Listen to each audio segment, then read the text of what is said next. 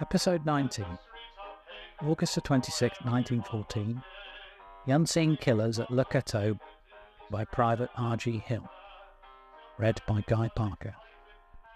Private R.G. Hill went to France on August 22, 1914, with the 1st Royal Warwickshire Regiment.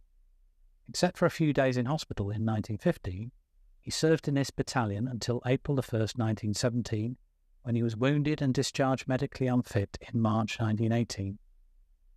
His story of the wild fighting at Le Cateau and of the nightmare of marching in retreat creates again the epic of the contemptible infantrymen of 1914. We detrained just outside Le Cateau station. The town was in confusion as Mons had just been fought. Refugees, troops and ammunition columns creating a dust that choked us. Civilians offered us jugs of weak beer, but discipline was so strong that to accept it meant a court-martial.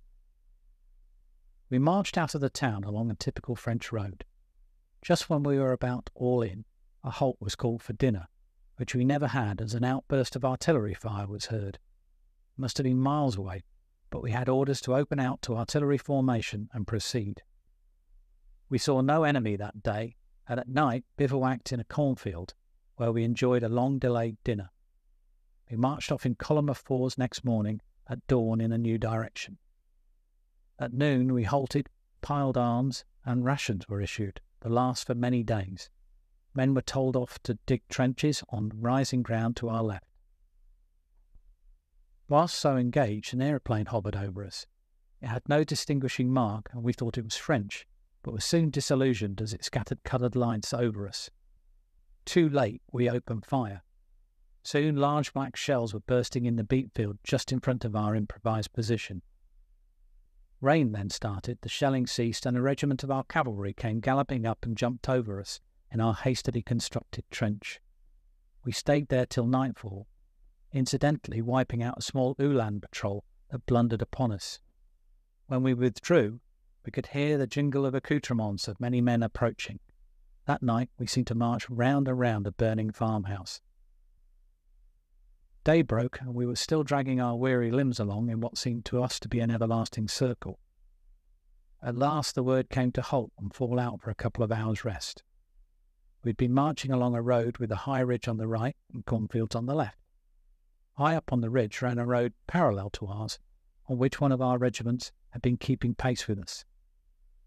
We had no sooner sunk down in the cornfield on our left than shrapnel began to burst over us. Our officers were fine leaders.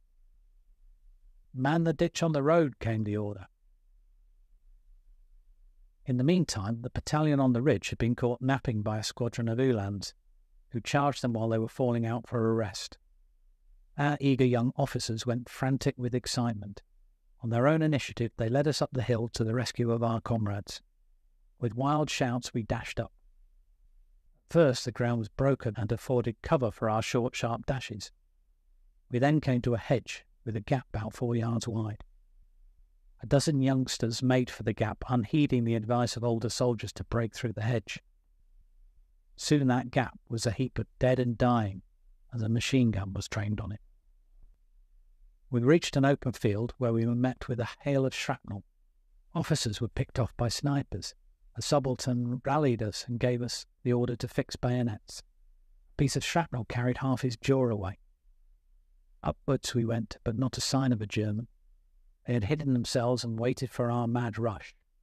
Officers and sergeants being wiped out, and, not knowing where the enemy really were, our attack fizzled out. A staff officer came galloping amongst us, mounted on a big black charger.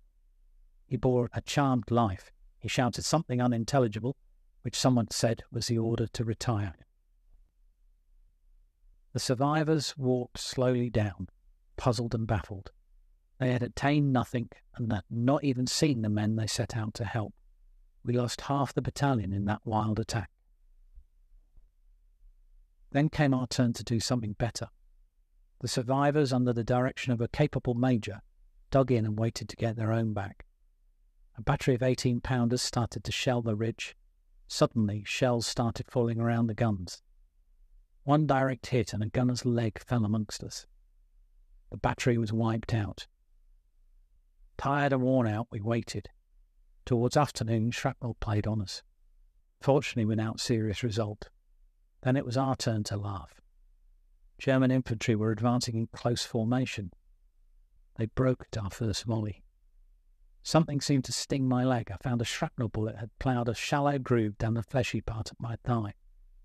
The enemy advanced. Another volley, and they broke again.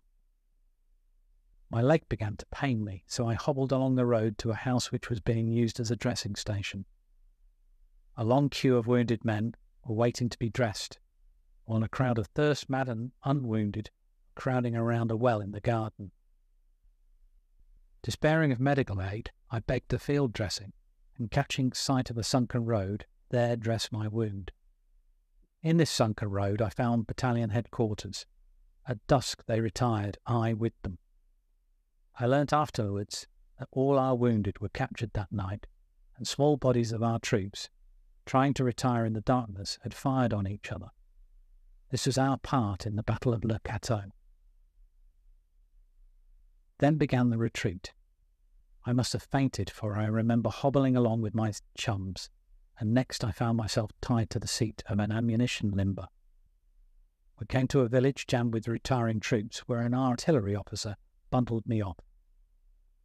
Fortunately, some of my own regiment passed, and seeing me lying in the road, helped me along. My legs seemed easier, and I was able to proceed at the pace my footsore companions were going. It was nightmare marching.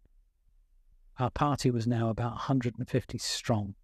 Sleep was out of the question, and food was begged from villagers. Reaching Saint-Quentin, we had great hopes of rest, but we were told that we were surrounded. We lay down to die through sheer weariness, but a staff officer rounded us up and got us out just as the enemy entered.